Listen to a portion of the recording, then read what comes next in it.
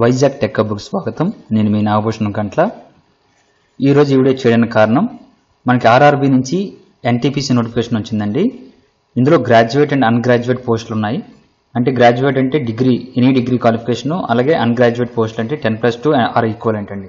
అయితే ఈ నోటిఫికేషన్లో మనం ఏ జోన్కి అప్లై చేయాలి అనేది చాలా ఇంపార్టెంట్ అండి. అంటే మనం అప్లై చేసేటప్పుడు ఏ జోను, ఏ పోస్ట్కి ప్రయారిటీ ఇవ్వాలనేది ముందుగా తెలుసుకున్న తర్వాతే మీరు అప్లై చేయండి. సో మీరు బెస్ట్ జోన్ చూస్ చేసుకోవాలంటే ఎలా చూస్ చేసుకోవాలని నేను ఈ వీడియోలో చెప్తానండి. అయితే ఇది నాకు నచ్చినట్టు నేను చేశానండి. మీకు నచ్చితే చూడండి, లేకపోతే ఆ విధంగా సెలెక్ట్ చేసుకుంటూ చేసుకోండి.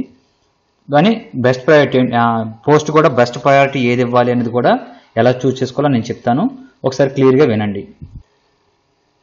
సో ఇంకా మా ఛానల్ ఎవరైనా సబ్స్క్రైబ్ ఉంటే చూస్తూ ఉంటే మా ఛానల్ సబ్స్క్రైబ్ అవ్వండి. అలాగే మా ఛానల్ నుంచి వచ్చిన ప్రతి వీడియో నోటిఫికేషన్ పొందాలనుకుంటే ఇక్కడ కనిపిస్తున్న బెల్ ఐకాన్ మీద ఒకసారి ప్రెస్ చేయండి. ఈ వీడియో నచ్చినట్టయితే లైక్ చేయండి. మీ ఫ్రెండ్స్ అండ్ ఫ్యామిలీ మెంబర్స్కి ఈ వీడియోని షేర్ చేయండి. సో ముందుగా దీనికోసం మీరు rrbsikhandrabad.nhc. వెబ్సైట్ ఓపెన్ చేస్తే మనకి ఇక్కడ చూడండి online registration for non technical popular categories అని ఉంది కదండి. దీని మీద క్లిక్ చేస్తే మనకి ఈ విధంగా ఓపెన్ అవుతుందండి. సో మీరు ఆన్లైన్లో అప్లై చేయాలంటే ఈ విధంగా వెళ్ళాల్సి ఉంటుందండి. అయితే ముందు ఆన్లైన్లో అప్లై చేయకుండా ముందు మీరు తెలుసుకోవాల్సింది ఏంటంటే దీనికి కావాల్సిన డాక్యుమెంట్స్ ఏం కావాలి, జోన్ ఏం సెలెక్ట్ చేసుకోవాలి, ప్రయారిటీ ఎలా ఇవ్వాలి, ఎన్ని పోస్టులు ఏ జోన్కి ఎన్ని ఉన్నాయని క్లియర్గా తెలుసుకున్న తర్వాతే మీరు ఆన్లైన్లో అప్లై చేయండి. అందుకోసం నేను ముందుగా మీకు పోస్ట్ పారామీటర్స్ కానీ, ఆర్ఆర్బీ వైజ్ వేకెన్సీ కానీ, హౌ టు అప్లై కానీ ఇవన్నీ నేను మీకు తెలియజేస్తానండి. ఇందులో ముందు మనం నోటిఫికేషన్లో పోస్ట్ పారామీటర్స్ చూద్దామండి. పోస్ట్ పారామీటర్స్ అంటే ఏ పోస్ట్కి ఏ క్వాలిఫికేషన్ ఉండాలి. సో ఈ పోస్ట్ పారామీటర్స్ చూసుకునేటప్పుడు మీరు ఏదో ఒక జోన్ సెలెక్ట్ చేసుకుంటారు కదండి. ఫర్ ఎగ్జాంపుల్ మీరు డిగ్రీ క్వాలిఫికేషన్లో ఉన్నారనుకోండి. డిగ్రీ క్వాలిఫికేషన్ అంటే 10+2 కూడా ఉన్నట్టు, అంటే మీకు ప్రయారిటీలో ఈ పోస్టులన్నీ చూపిస్తాయండి. సో మీరు 50% క్వాలిఫికేషన్, అదే 50% ఉండాలండి మీరు 10+2లో. అలాగే డిగ్రీ ఆఫ్ యూనివర్సిటీ అంటే దానికి పర్సెంటేజ్ ఏమి ఇవ్వలేదు కాబట్టి మామూలుగా అప్లై చేసుకోవచ్చు. సో ఇది పోస్ట్ ప్రయారిటీ అండి. మీకు ఇంపార్టెంట్ వేకెన్సీస్ అండి. వేకెన్సీస్ సో మీరు వేకెన్సీ టేబుల్లోకి వెళ్తే CN01/2019 వేకెన్సీ టేబుల్ అండి. ఏ బోర్డుగా బోర్డు ఇచ్చాడండి చూడండి. అహ్మదాబాదు, బెంగళూరు, భోపాలు, అలాగే మొత్తం అన్ని బోర్డులు మనకి ఇక్కడ ఇవ్వడం జరిగిందండి. అయితే ఈ బోర్డులన్నీ మనం అర్థం కాదండి, అర్థం చేసుకోవడం చాలా కష్టంగా ఉంటుంది. సో దీన్ని ఎలా స్నూరిటీ చేయాలనేది మనం ఒకసారి తెలుసుకుందామండి. నేను కొన్ని స్టెప్స్ చెప్తాను, నాకు నచ్చినట్టు నేను చెప్తున్నాను. మీరు అలా చేస్తే మీకు ఈజీగా మీరు జోన్ సెలెక్ట్ చేసుకోవచ్చు అండి. ఈ ఆర్ఆర్బీ బోర్డు సెలెక్ట్ చేసుకునేటప్పుడు చాలా ఇంపార్టెంట్ ఏంటంటే మీరు ఒకసారి బోర్డు సెలెక్ట్ చేసుకుంటే మళ్ళీ బోర్డు మార్చుకోలేరండి. ఫర్ ఎగ్జాంపుల్ ఇప్పుడు మీరు ఆర్ఆర్బీ బెంగళూరు సెలెక్ట్ చేసుకుంటే ఇక మీ ఈ నోటిఫికేషన్ అంతా ఆర్ఆర్బీ బెంగళూరుకే మీరు అయి ఉంటుంది. అంటే ఆర్ఆర్బీ బెంగళూరులో ఎన్ని పోస్టులు అయితే ఉన్నాయో, సో ఇది ఆర్ఆర్బీ బెంగళూరు వేకెన్సీ లిస్ట్ అండి. ఇది ఇందులో ఎన్ని పోస్టులు ఉన్నాయో వాటికి మాత్రమే మీరు ఎలిజిబుల్ ఉంటారండి. మిగతా దాంట్లో ఇప్పుడు ఇక్కడ 13 ఉన్నాయి చూడండి. 2, 3 పోస్ట్ కోడ్ కేటగిరీ నెంబర్ 2, 3, 4, 5, 6, 9, 10, 11, 13 వీటికి మాత్రమే మీరు ఎలిజిబుల్ అవుతారండి. మిగతా పోస్టులు ఇక్కడ లేవు. బెంగళూరులో ఎన్నైతే ఉన్నాయో వాటికి మాత్రమే మీరు ఎలిజిబుల్ అవుతారు. సో మీరు అప్లై చేసే ముందు, జోన్ సెలెక్ట్ చేసే ముందు కంపల్సరీ తెలుసుకోండి. ఎందుకంటే మీరు ఫర్ ఎగ్జాంపుల్ గూడ్స్ కాస్ట్ మీకు బాగా ఇంపార్టెంట్ అనుకోండి. మీరు సికింద్రాబాద్ బోర్డులో అప్లై చేయాలనుకుంటున్నారు అనుకోండి. సికింద్రాబాద్ బోర్డులో గూడ్స్ కార్డ్ లేకపోతే అది మీరు ఆ పోస్ట్కి మీరు నాట్ ఎలిజిబుల్ అండి. సో అది గుర్తుంచుకోవాలి. అలాగే మీకు ఎక్కువ లొకేషన్ చూసుకోవాలి ఫస్ట్ అండి. అంటే మీరు ఫర్ ఎగ్జాంపుల్ మీరు ఆంధ్రప్రదేశ్లో ఉన్నారు. ఆంధ్రప్రదేశ్లో ఉండి ఎక్కడో ఉన్న గౌతీ బోర్డు కానీ అలాంటి బోర్డు సెలెక్ట్ చేసుకుంటే మీరు అక్కడికి వెళ్ళి జాబ్ చేయాల్సి వస్తుందండి. పోస్టులు ఎక్కువ ఉన్నాయి కదా, కాంపిటీషన్ ఎక్కువ ఉంది కదా, తక్కువ ఉంది కదా అని మీరు అక్కడ సెలెక్ట్ చేసుకుంటే జాబ్ అక్కడికి వెళ్ళి చేయాల్సి వస్తుంది. ఇవి గుర్తుంచుకొని మీరు బోర్డు సెలెక్ట్ చేసుకోవాలి. సో నేను కొన్ని ఇంపార్టెంట్ పాయింట్స్ చెప్తానండి బోర్డు సెలెక్ట్ చేసుకునే ముందు. అవి ఏంటో ఒకసారి చూద్దాం. సో నేను ఈ వీడియో పేరే how to select best zone అని పెట్టానండి. అంటే ఆర్ఆర్బీ బోర్డు ఏ బోర్డు సెలెక్ట్ చేసుకోవాలని ముందు కొన్ని పాయింట్స్ చెప్తానండి. ముందు చూస్ బెస్ట్ పోస్ట్ అండి. అంటే మీరు ఒక పోస్ట్ ఏదో మీకు ఇష్టంగా జాయిన్ అవ్వాలనుకుంటారు ఆర్ఆర్బీ ఎన్టీపీసీ నోటిఫికేషన్లో. అంటే మనకి చాలా పోస్టులు ఉన్నాయండి, 11 పోస్టులు ఉన్నాయి. ఇందులో మనకి మొత్తం ఇందులో ఉండడం 13 పోస్టులు ఉన్నాయండి. అందులో degree and graduate, under graduate కలిపి మొత్తం 13 ఉన్నాయి. కొన్ని బోర్డులో కొన్ని ఉండొచ్చు, లేకపోవచ్చు, అది చూసుకొని మీరు అప్లై చేయాలండి. ఇందులో మనకి ట్రాఫిక్ అసిస్టెంట్ కానీ, గూడ్స్ గార్డ్ కానీ, ట్రైన్స్ క్లర్క్ కానీ మీకు ఏదో ఒక పోస్ట్ మాత్రం కంపల్సరీ నచ్చుతుంది.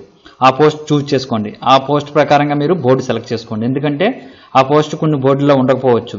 ఫర్ ఎగ్జాంపుల్ ఇక్కడ చూస్ బెస్ట్ పోస్ట్ అని చెప్పాను కదండి. ఆ విధంగా మీరు ప్రయారిటీ ఇవ్వాల్సి వస్తుంది. అది ఫస్ట్ ఆప్షన్ ఇవ్వండి.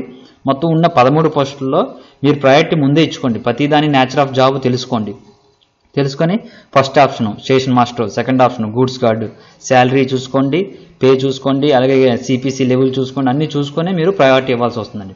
Next choose best job location. అంటే మీరు జాబ్లు ఎక్కువ ఉన్నాయి కదా అని చెప్పి మీరు గౌహతి బోర్డుకి కానీ బెంగళూరు బోర్డుకి కానీ అంటే నాన్ సౌత్ బోర్డుకి వెళ్ళిపోతే అక్కడికి వెళ్ళి జాబ్ చేయాల్సి వస్తుంది. కాబట్టి ముందు జాబ్ లొకేషన్ చాలా ఇంపార్టెంట్ అండి. మనం ఇక్కడో బీహార్లోని ఎక్కడో జాబ్ చేసిమారు మన ఆంధ్రాలో కానీ మన చెన్నై అంటే బెంగళూరు చెన్నై ఇలాంటి బోర్డులు సెలెక్ట్ చేసుకుంటే చాలా మంచిది. అంటే ఒకవేళ మన బోర్డులో లేదనుకుంటే మన నియరెస్ట్ బోర్డు ఏది ఉందో చూడండి. Next right all Jones with number of vacancies. అంటే మీరు ఏదో ఒక పోస్ట్ సెలెక్ట్ చేసుకున్నారు. సెలెక్ట్ చేసుకుని నేను ఎగ్జాంపుల్ చూపిస్తాను. ఆ బోర్డుకి ఎన్ని పోస్టులు ఉన్నాయి. ఫర్ ఎగ్జాంపుల్ నేను ఆర్ఆర్బీ సికింద్రాబాద్ సెలెక్ట్ చేసుకుంటే మనం సెలెక్ట్ చేసుకున్న పోస్ట్కి ఎన్ని పోస్టులు ఉన్నాయి. కోల్కతా చూసుకుంటే అక్కడ ఎన్ని ఉన్నాయి. మొత్తం అన్ని కంపేర్ చేసుకోండి. అలాగే కంపేర్ విత్ కాంపిటీషన్ అండి. అంటే కొన్ని బోర్డుల్లో కాంపిటీషన్ చాలా ఎక్కువ ఉంటుందండి. ఫర్ ఎగ్జాంపుల్ సికింద్రాబాద్ చూసుకుంటే చాలా ఎక్కువ కాంపిటీషన్ ఉంటుంది. భువనేశ్వర్ చూసుకుంటే కంపేర్ టు సికింద్రాబాద్ కొద్దిగా తక్కువ ఉంటుంది. అలాగే కోల్కతా చూసుకుంటే ఇంకా తక్కువ ఉంటుంది. అలా అనమాట. ఆ కాంపిటీషన్ కూడా చూసుకొని బోర్డు సెలెక్ట్ చేసుకోవచ్చు. Next compare one zone. మొత్తం అన్ని చూసుకున్న తర్వాత ఒక బోర్డుని మీరు ఒక జోన్ని ఫైనల్ చేస్తారు. అలాగే finalise one post for the first priority.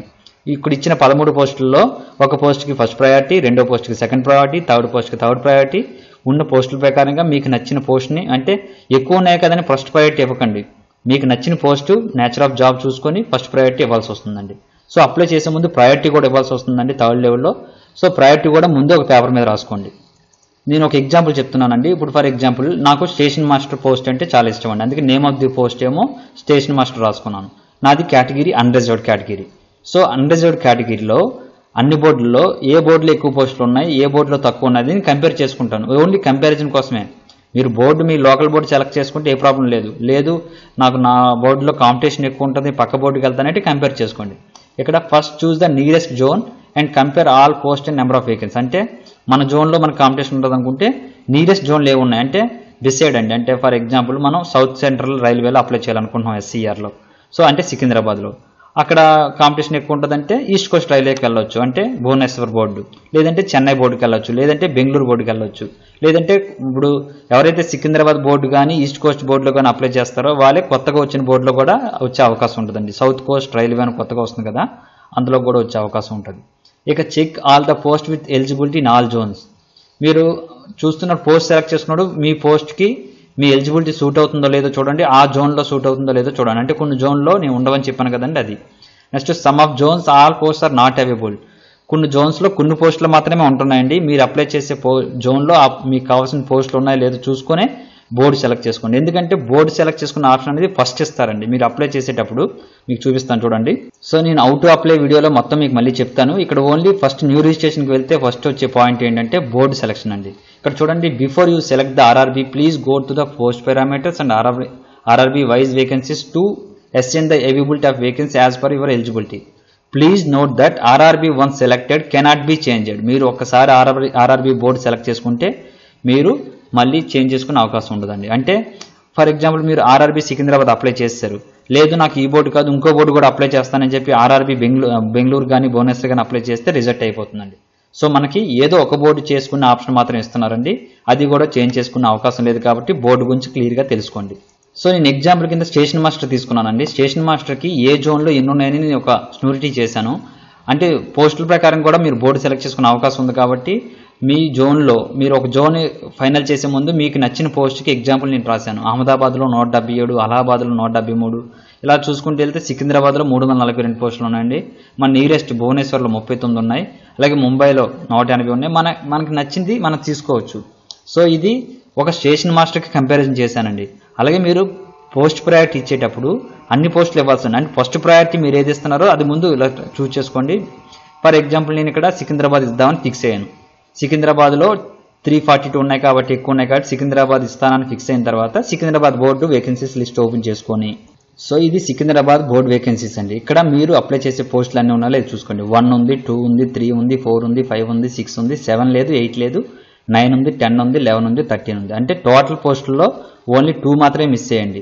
7, 8 మాత్రం మిస్ అయ్యాయి కాబట్టి ఈ బోర్డు మీకు ఎక్కువ అవకాశాలు ఉంటాయి. అంటే ఇక్కడ మీరు డిగ్రీ క్వాలిఫికేషన్స్ అప్లై చేస్తారు కాబట్టి ఇవన్నీ ఎలిజిబుల్ వస్తాయి. అంటే 10+2 చేసి డిగ్రీ ఎవరైతే చేశారో వాళ్ళకి ఈ ఎలిజిబుల్ 10 వస్తాయండి. ఇక్కడ మీరు ఫస్ట్ ఆప్షన్ నేను స్టేషన్ మాస్టర్ కంపేర్ చేసుకోమన్నాను చూడండి. స్టేషన్ మాస్టర్కి వచ్చేటికి ఇక్కడ ఈస్ట్ కోస్ట్ రైల్వే కొన్ని ఉన్నాయి, ఎస్ఆర్ కొన్ని. అంటే ఒకటే ఎగ్జామ్ అండి. మీరు ఈస్ట్ కోస్ట్లోకి సెలెక్ట్ అవ్వచ్చు, లేదంటే ఎస్సీఆర్కి సెలెక్ట్ అవ్వచ్చు. ఈస్ట్ కోస్ట్ అంటే ఇటు దువ్వాడ నుంచి స్టార్ట్ అయ్యేది ఏవైనా అంటే మనకు భువనేశ్వర్ ఏరియా నుంచి ఇదంతా ఈస్ట్ కోస్ట్లోకి వస్తుంది. దువ్వాడ నుంచి సికింద్రాబాద్ వరకు గుంతకల్లు ఇవన్నీ కలిపి ఎస్సీఆర్లోకి వస్తాయి. అయితే కొత్త జోన్ ప్రకటించిన పోస్టులు ఎన్నా అని మీకు డౌట్ రావచ్చు. కొత్త జోన్లోకి ఈస్ట్ కోస్ట్ 31 పోస్టులు ఏవైతే ఉన్నాయో అవి రావచ్చండి. అయితే ఇందులో మీరు ఆప్షన్లు ఇచ్చేటప్పుడు ప్రయారిటీ ఇవ్వాల్సి వస్తుందన్నమాట. ముందే ఇది ఒక పేపర్ మీద రాసుకోండి ప్రయారిటీ ఎలా ఇవ్వాలి. నేను ఫస్ట్ ప్రయారిటీ స్టేషన్ మాస్టర్ ఇవ్వాలనుకుంటున్నాను అనుకో, ఫస్ట్ స్టేషన్ మాస్టర్కి ఇస్తారు. రెండోది గూడ్స్ గార్డ్కి, మూడోది నేను senior commercial come ticket clerk ఇవ్వాలనుకుంటున్నాను. అలా మీరు ఆప్షన్ ప్రయారిటీ కూడా ఒక పేజ్ మీద మీరు రాసుకొని అప్పుడు స్టార్ట్ చేయండి. సో ఇది చేసిన తర్వాతే మనం అవుట్ టు అప్లై వీడియోలో తెలుసుకుందామండి ఎలా అప్లై చేయాలనేది. మీరు ఇంకా కంగారు పడవలసిన లేదు, మనకి లాస్ట్ డేట్ ఇంకా చాలా టైం ఉంది కాబట్టి ముందు ఇదంతా ఫైనలైజ్ చేసిన తర్వాత మీరు అప్పుడు అప్లై చేయడం స్టార్ట్ చేయండి. అయితే అప్లై చేయడానికి కావాల్సినవన్నీ నేను మళ్ళీ ఒక వీడియోలో చేసి పెడతాను. దీనికి కావాల్సింది మొబైల్ నెంబర్, ఈమెయిల్ ఐడి, మీ పాస్పోర్ట్ సైజ్ ఫోటోగ్రాఫ్ స్కాన్ చేసి ఉంచుకోవాలి, సిగ్నేచర్ స్కాన్ చేసి ఉంచుకోవాలి. ఎవరైతే SC ST సర్టిఫికేట్తో travel allowance apply చేయాలనుకుంటారో వాళ్ళు కూడా ఎస్సీ ఎస్టీ సర్టిఫికేట్ అప్లోడ్ చేయాల్సి ఉంటుంది. అలాగే లాస్ట్ టైం నేను ఈడబ్ల్యూఎస్ అంటే ఎవరైతే ఈడబ్ల్యూఎస్ ఎకనామికలీ వీకెస్ట్ సెక్షన్ ఎవరైతే ఉన్నారో వాళ్ళ కోసం ఒక వీడియో చేయడం జరిగిందండి. ఇప్పుడు ఇక్కడ మీకు ఓపెన్ అవుతుంది. మీకు ఒకవేళ ఈడబ్ల్యూఎస్ గురించి తెలుసుకోవాలనుకుంటే ఇక్కడ కనిపిస్తున్న ఈ లింక్ మీద క్లిక్ చేస్తే మీకు ఆ వీడియోలో మీరు తెలుసుకోవచ్చండి ఈడబ్ల్యూఎస్ గురించి. నేను క్లియర్గా ఎక్స్ప్లెయిన్ చేశాను ఆ సర్టిఫికేట్ ఎక్కడ తీసుకోవాలి, ఎలా తీసుకోవాలి అని. సో మీకు బెస్ట్ జోన్ సెలెక్ట్ చేసుకోవడం ఎలా అర్థమైందని అనుకుంటున్నానండి. Thank you for watching. Nagabhushan Gantla signing off.